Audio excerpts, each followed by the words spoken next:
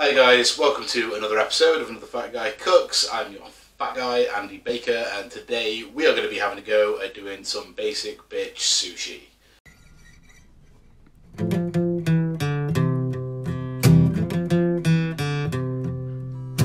Another lost day, another lost year, another chopped onion to cover up the tears, another dream dead, another loss on the books,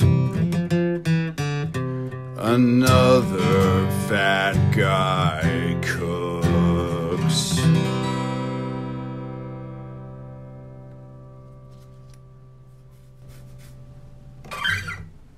Okay, so we're going to be making sushi today, but not sushi as you would probably experience in Japan. Definitely not what you would experience in Japan. Probably not even what you would experience in a landlocked city thousands of miles away from the sea. What we're going to be making is sushi that you can make at home, nice and easy, with stuff that you can buy from your local supermarket without any stress. We're not going to be using any fish products that you have to worry about poisoning yourself with, or getting parasites, or whatever the fuck it is that you get from that shit. Blah blah blah blah. Basically, we're going to be keeping it simple. But it'll look good, it'll taste good, it'll impress somebody who's stupid, which is all I'm really trying to do here. So yeah, we'll get on with it. Right, the first thing we're going to do, and the most important thing about making your own sushi, is the rice. It's a bit of a bitch to get right. I think I've figured it out. Follow along with me. If this is completely fucking wrong and you know a better way of doing it, then do it that way. Don't do it my way. My way might be stupid. But this is the way that I've managed to get it to work a couple of times, so this is how I want to do it. So, big pot. You gotta make sure you're using sticky sushi rice. I've got a big pot of it here. The general rule for amounts of rice and water is double the amount of water as you have rice, plus a little bit. So I think this equates to about 2 cups, but we'll measure it out and see. 1 cup.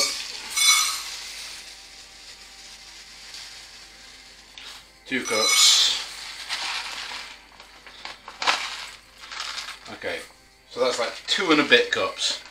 So then we're going to get 1 cup of water, 2 cups of water, a bit of water,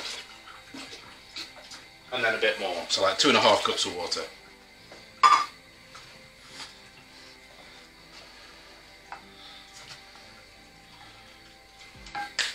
I have just realised that I have completely missed out the first step entirely, and I'm trying to figure out a way to backtrack. It's easy. I never did anything wrong. I meant to do this from the start. Turn your heat off. Throw in a load more water.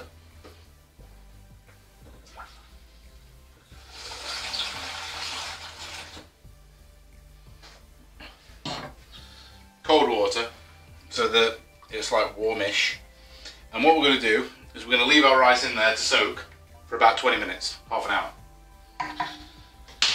That's going to get a little bit of the water into the rice. That's going to help it cook easier, and we also need to clean our rice as well, which is getting all the starch off it, which means we basically have to run it through water a few times until the water comes out clear.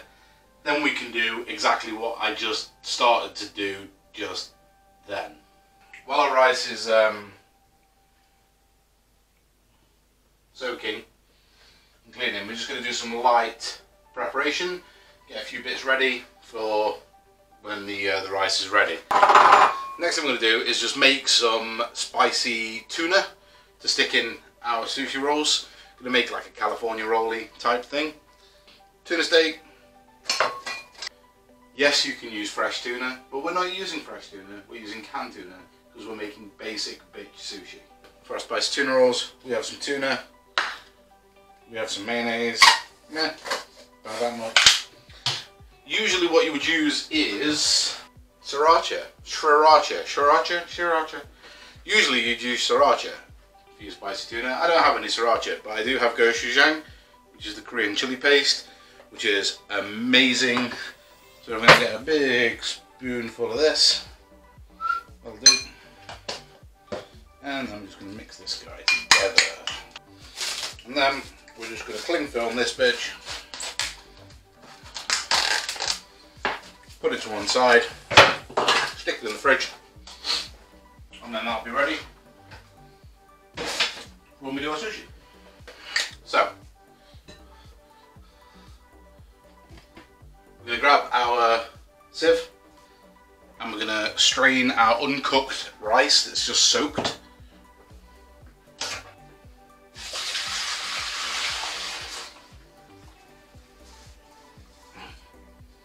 Okay, throw a bit of water in, get all the rice out.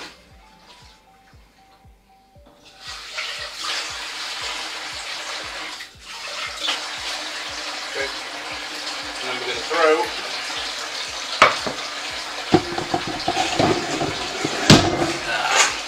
another bowl in here, throw our rice on top,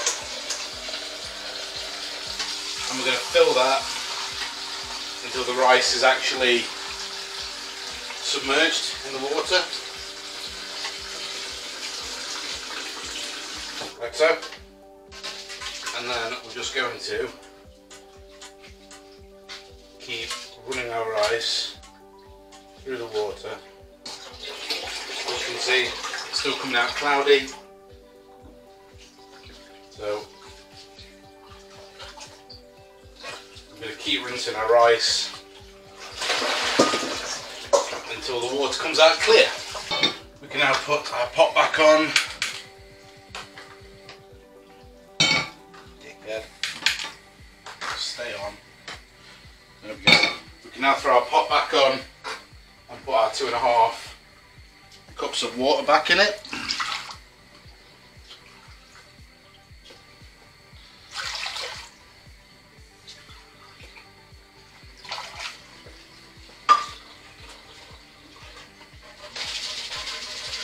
And as you can see now, our water is pretty much clear. So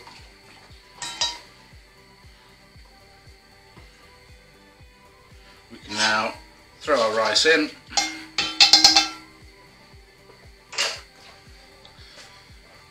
Grab a wooden spoon.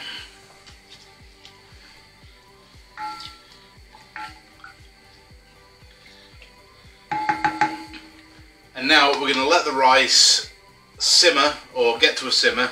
When it does, you want to start keeping an eye on it. We're looking to get to the point where the water is almost completely soaked up and evaporated into the rice. So half of it will probably evaporate, half will soak into the rice. We're looking to get the rice to about al dente, which is just short of being cooked, so there's a little bit of bite left to it, so it's not fully soft. When it gets to that point, we're going to put a lid on top of the pot, turn the heat off, and then we're just going to leave it for like an hour or two. And then it should finish cooking inside the pot, and it should also then start cooling down as well. Quick thing, really quick, that I forgot what I need to do.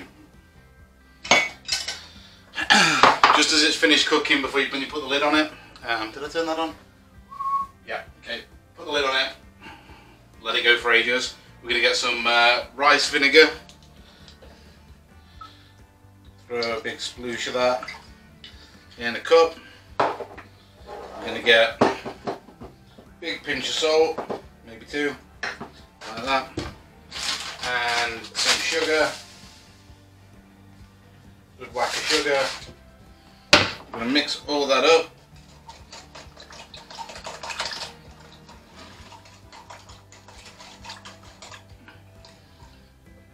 Lovely. And then we're going to throw that into our rice mixture, give it a stir, incorporate it all the way through. I just started watching Terminator Salvation because I hate myself. Stir it all the way through while it's still really hot. Put your lid back on and then let it go. Perfect, it's going to cool down now. I'll see you in a bit.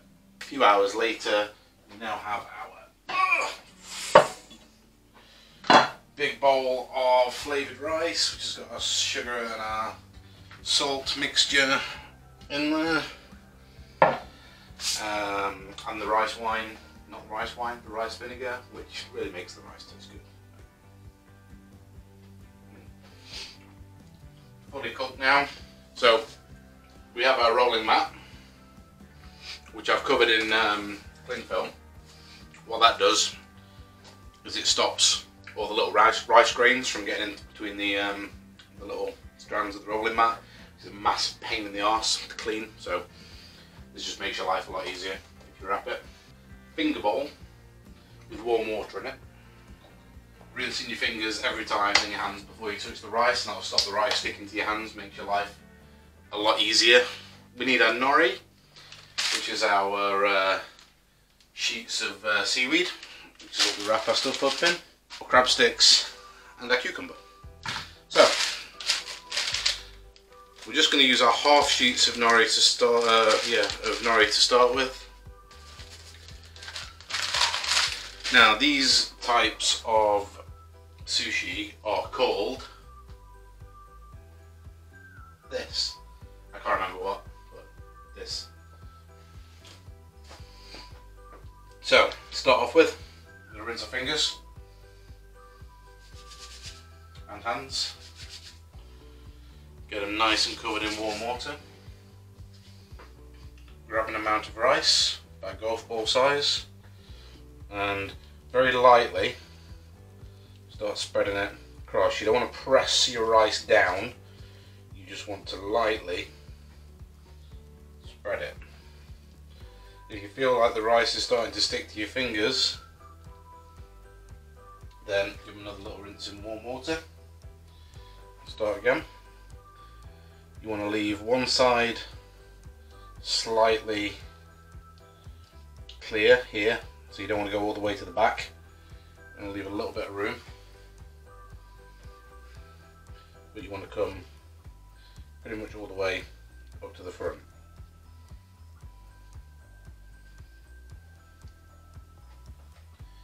You want to make sure you're going all the way to your edges, but not over them if you can avoid it. Now, a lot of people do this a lot quicker than me, a lot of people do this a lot better than me. I am still a beginner, so I'm always happy to take advice. If you know of a better way of doing this, or something that I'm doing horribly, terribly wrong, please feel free to comment down below and let me know. Okay, looks about right to me.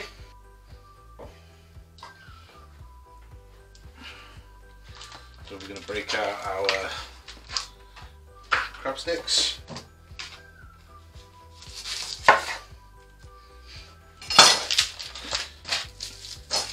We're going to match these up and see how they fill. So we get about 2 1/3.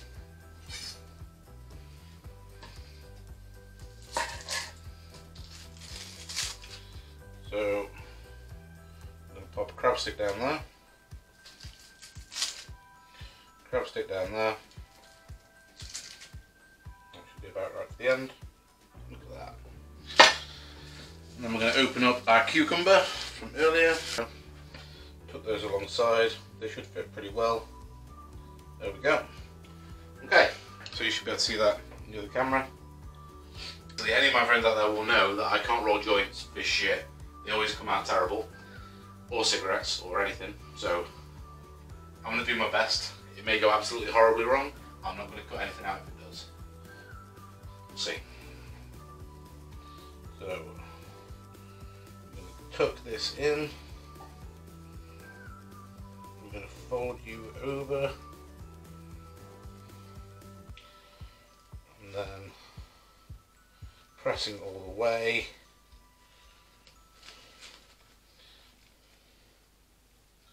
Finish off the roll.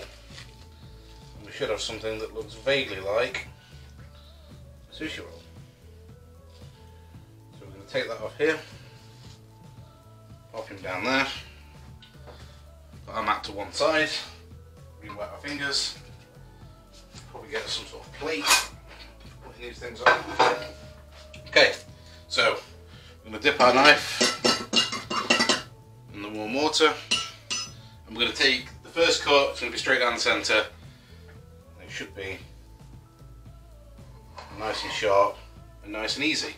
Once you've done your centre cut, put your two ends that you've just cut next to each other, like so.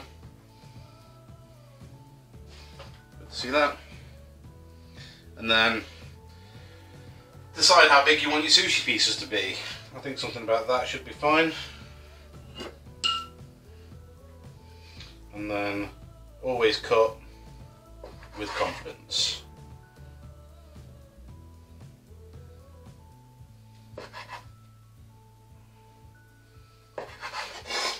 You might end up with a little bit on the end left over that's a bit ugly. Not the end of the world, because you can just eat those as you go. And there we have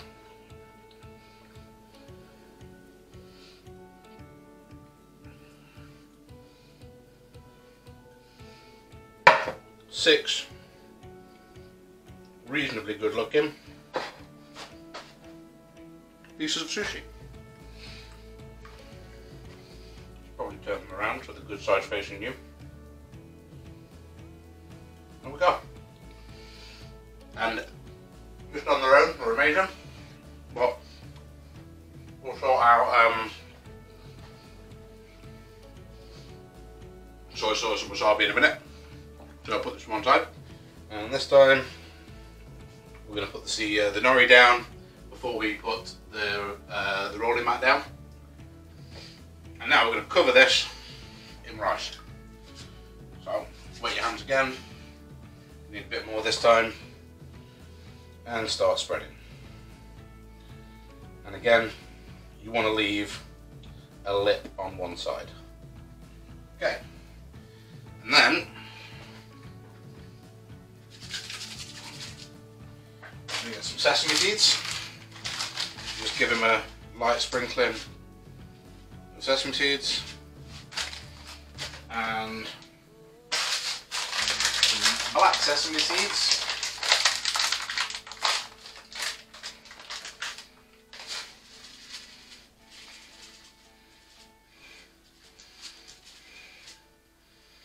For a bit of colour,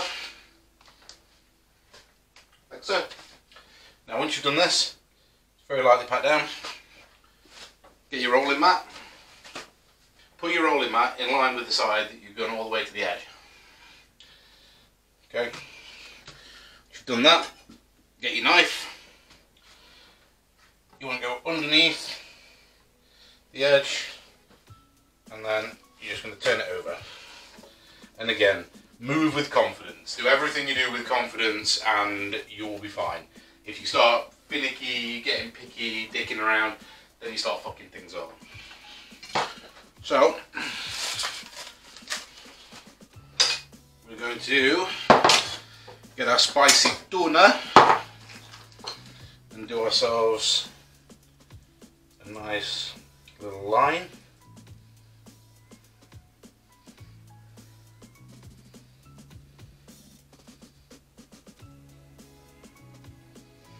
Maybe a little bit more.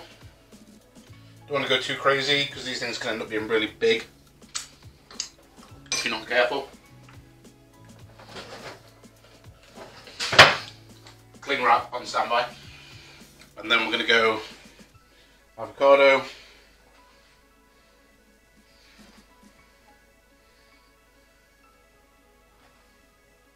Try and use the least brown pieces.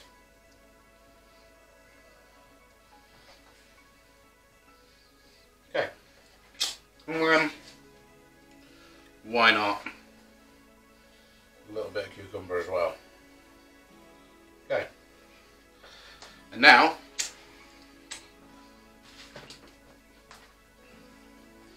we're going to roll this over again. So we're going to start here. We're going to tuck over and make sure we get the lip around and get everything in and under nice and tight. And then we just follow it around, follow it over, keep rolling, and then we're going to end up with this. It looks pretty sexy.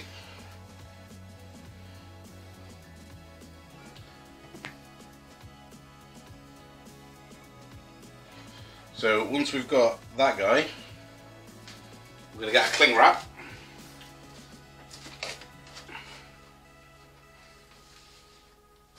I'm going to get a piece just big enough to go around it.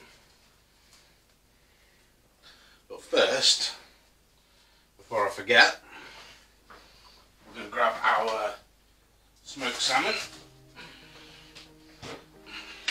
Now, I've not done this one before, so this could go horribly wrong.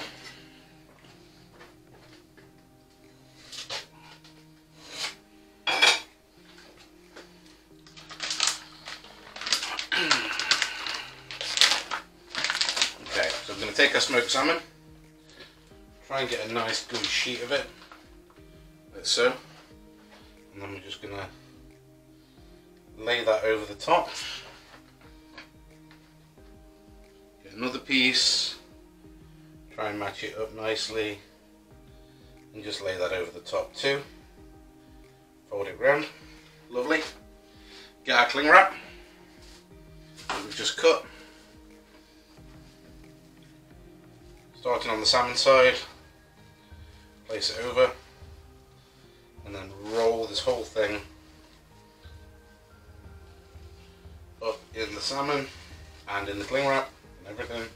Tuck your sides in, tuck them in, okay, and then pop it on your chopping board, and then it's exactly the same thing again. We just cut down the middle, make sure your knife again is a little bit damp and a little bit warm, and again nice confident motions, go centre. Hopefully you can see this without my hand in the way. Should probably go the other side. There we go. So go centre, go, and nice confident all the way through. Again, turn them around. Choose your size. You get a little bit of salmon poking out, spicy tuna poking out, just tuck him back in. Again, a little bit of a rinse. Keep your knife clean, always. Like so.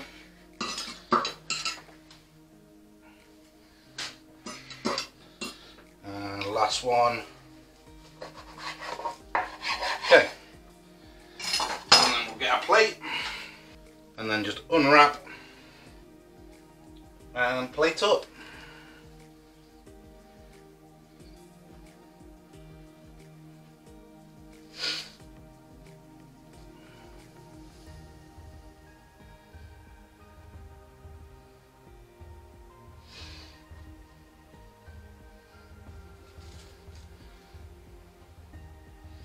Now, there's plenty of people better at decorating shit than me and making food look sexy, but I don't think that looks too bad. That looks too bad. Cool, so just to finish this off, we want to get a little dish or just something to serve our soy sauce in. Like so.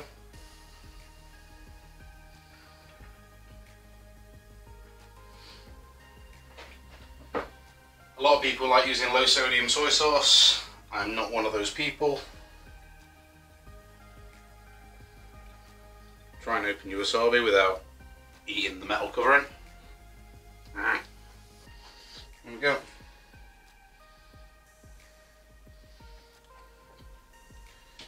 Grab some chopsticks from the new little chopstick pack that you ordered these of because you're fancy.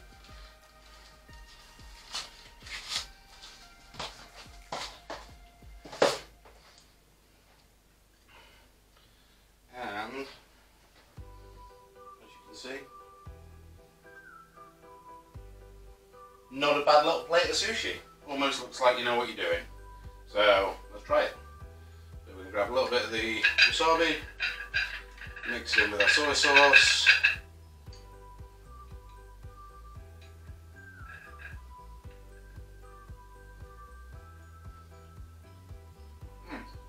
Beautiful. Just fresh, lively, good flavours. Nothing spectacular, but if you don't know shit about sushi, I'm pretty sure it'll impress somebody. Let's try the big bit.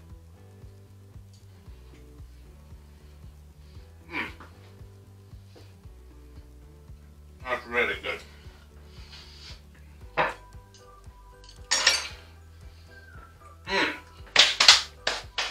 That's it, guys. Another fat guy's just cooked.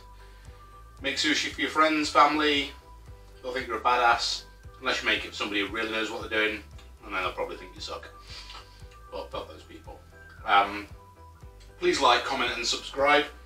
All the comments and likes and subscriptions and shit just, you know, get me closer and closer to being able to get paid for this and do it for a job instead of doing it for fun.